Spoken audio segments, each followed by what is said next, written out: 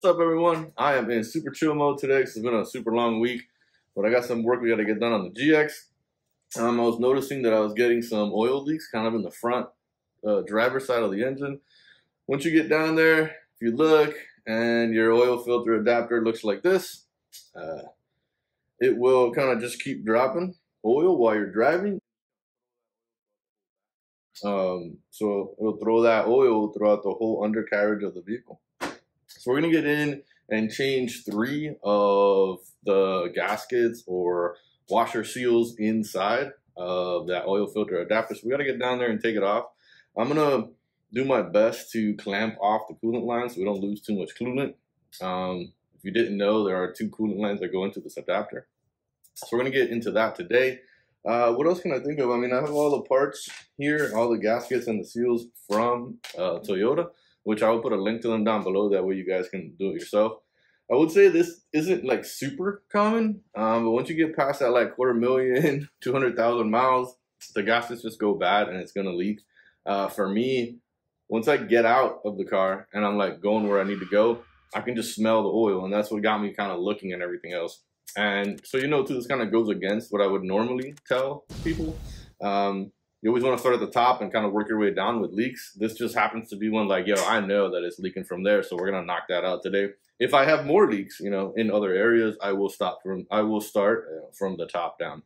What else can I think of? I mean, I got a pan. I plan to take it all off so we can clean it up here. I'm gonna use these guys to clamp the lines for the coolant. Hopefully the lines are good. If the lines are bad, we're done, and I'm gonna have to go buy some new lines. So I'm gonna get you down there.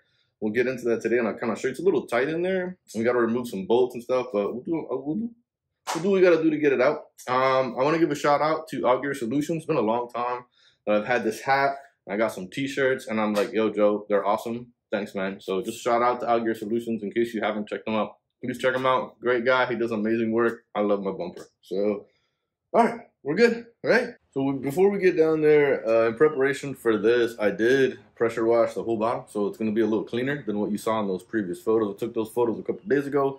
Right now, it's much cleaner. It's still going to be gunky, but it's better than the photos because I pressure washed all of it. So I recommend, if you're going to do this, like, make sure to clean down there before you jump down there. So like I degreased it, pressure washed it, and then like soaked everything and washed it with just water. So just do that. If not, it's going to be an enormous mess. Everything you touch is just going to be gunked with like road dirt, grime, and oil. So, all right, let me get you down there and I will show you what I'm talking about. All right, so underneath it, this looks way cleaner. If you peek all the way back in the back there, it's still really gunky back in there. I didn't really do a better job back in there. But the majority of the leak is coming from all right here.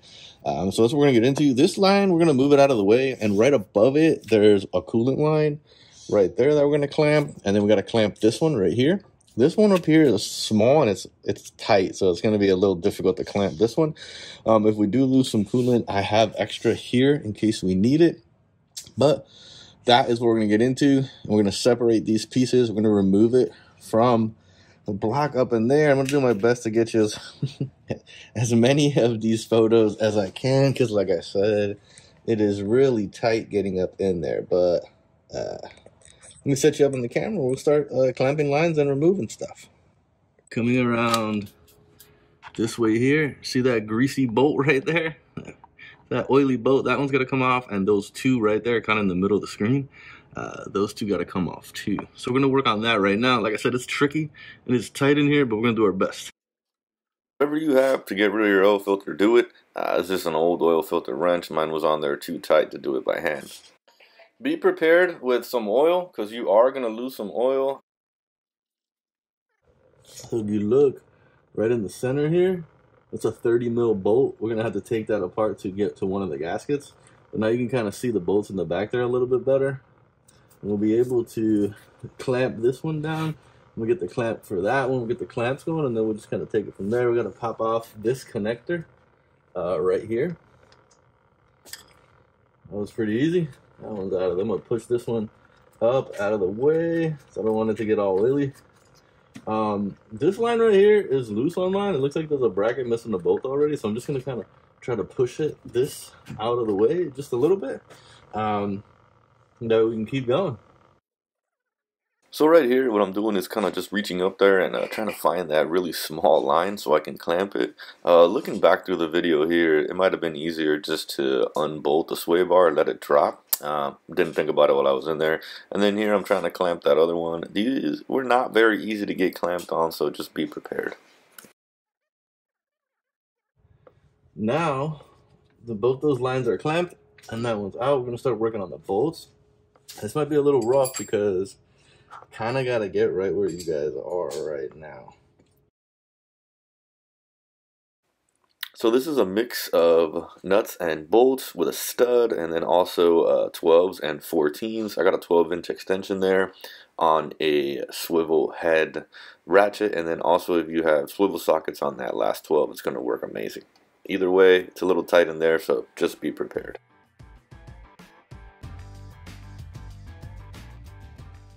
So this right here is the 12 kind of in the back. That does require a little bit more swivel than just a ratchet. So this is where the kind of swivel socket is going to come in handy on this last 12 in the back.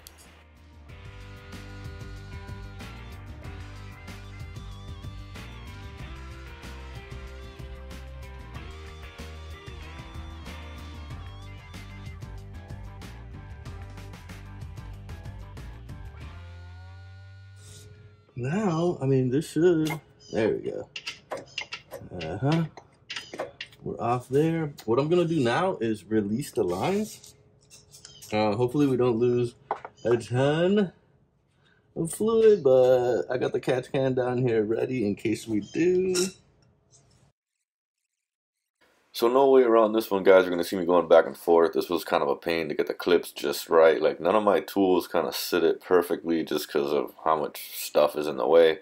But it can be done. Just take your time, take it easy. Don't try to rush it. This is actually the easy one. The harder one is the small one up top. So just kind of be prepared for a bit of a struggle here.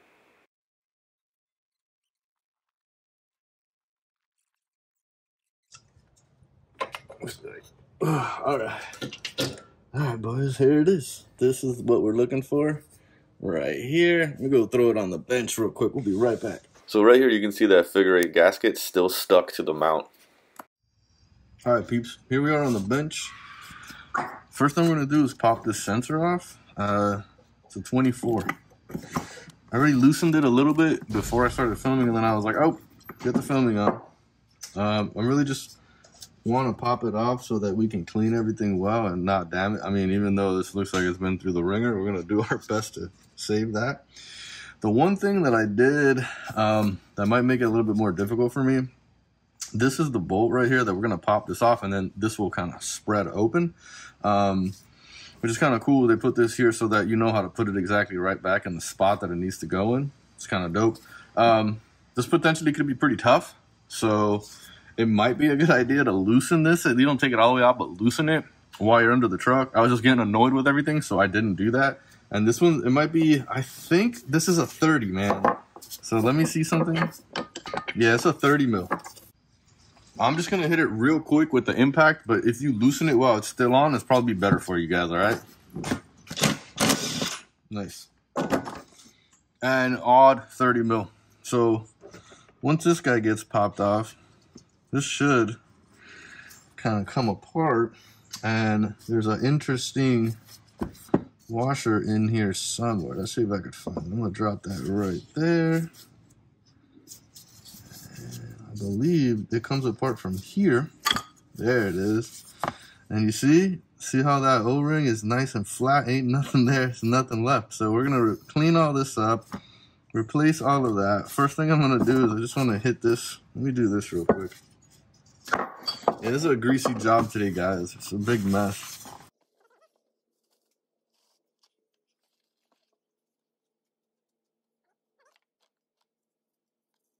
And the greaser.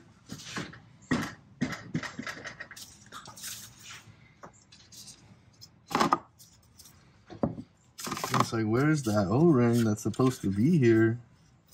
It's not here. Or it's...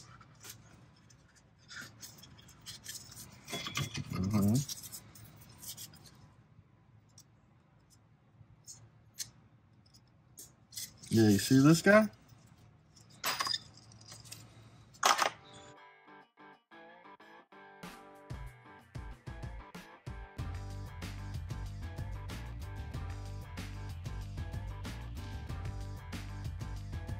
All right, let's clean. So I'm trying here to take my time with this pick. It's a pretty sharp pick and I don't want to damage any of the metal surfaces, but that seal was like rock solid. One part didn't even come off. I had to essentially torch it, so that's coming up here in a second. If you look right there, like it's flat, like it's not protruding at all, so that's what's causing all these leaks. And then this is like rock hard stuck in there.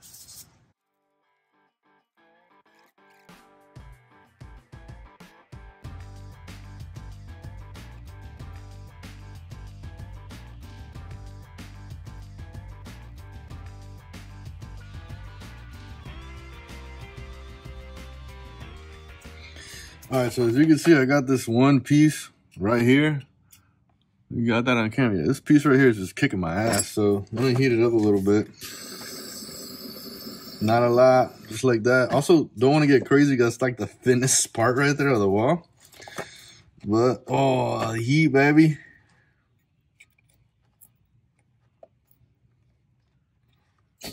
Nice. Get out of here.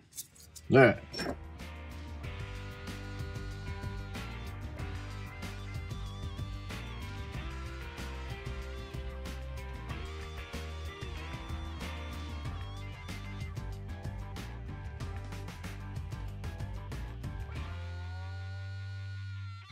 So yeah, I just wanted to stop for a second and show you guys this one. This is the one that goes kind of tucked in right here. It is just absolutely flat, so it's not actually, you know, stopping anything. But then also, so you guys can see this, it's broken. So these are going to be like some of the leading causes of the leaks coming through here. So it's just a good idea to replace them. Pain in the ass, dirty job, but it needs to get done every now and then. All right, I'll be right back when all this is cleaned up. All right, we're back. So I would say it's been about a half hour. I'm just scrubbing, cleaning, wiping down.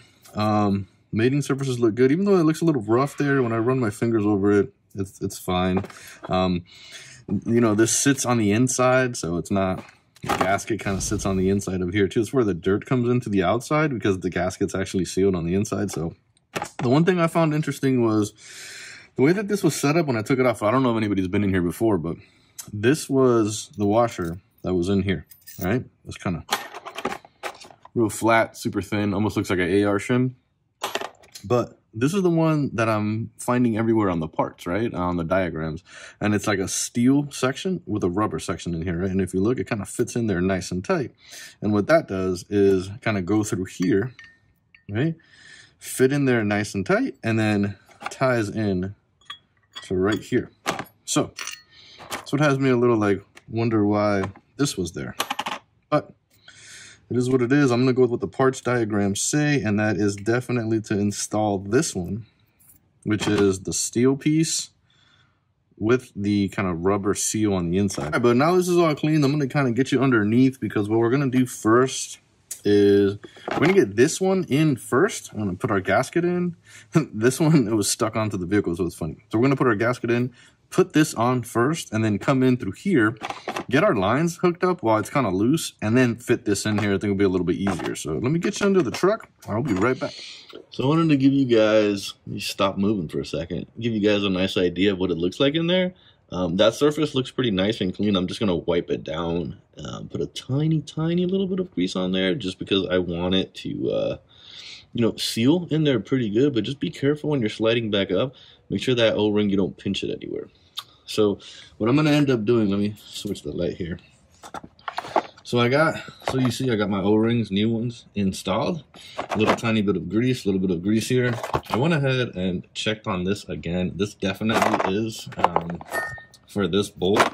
I'm not sure where this came from. Somebody might have been in here before and just decided to use this instead of this. I'm going to use what Toyota says to use, so I'm going to put this one in. Put the little sensor back in here. So we're going to install this one in first. Bolt it all down, then get our hoses hooked up, then get this with this guy in. Hopefully it'll make things a little bit easier. It's tight in there and getting these hoses back in, so I just want to make sure we get those in good and the hoses still look good. So I'm going to set you up with the camera and get that going. Surprisingly here, guys, everything went in a little easier than coming out, which normally doesn't work that way, but kind of went really smooth. Getting the lines back on, you know, was the only pain in the ass, so just be prepared for that.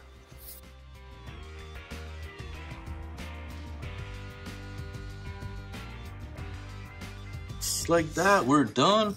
Hoses went back in a lot easier than they came off, which was nice. Everything is back in and torqued. I still need to plug this guy in and do some more cleaning here, but now the bolts up there are nice and clean, and that way I can tell if it's gonna leak again. I got it. And usually, let me get you over here. Be prepared, because if it leaks, that means you pinched a new gasket. So just be prepared for that. Redo all the shit again. Don't forget to put in an oil filter. Don't forget to put in your oil, and don't forget to put the engine coolant back in that you lost. If you have any questions, please let me know. I'll drop it down below. I'll put all the links to everything. One oddball tool that you might not have is a 30mm socket, which is what you need to get that adapter, that big bolt off. So 30mm socket. Anything else, let me know down below. Thanks, guys. You guys be safe out there.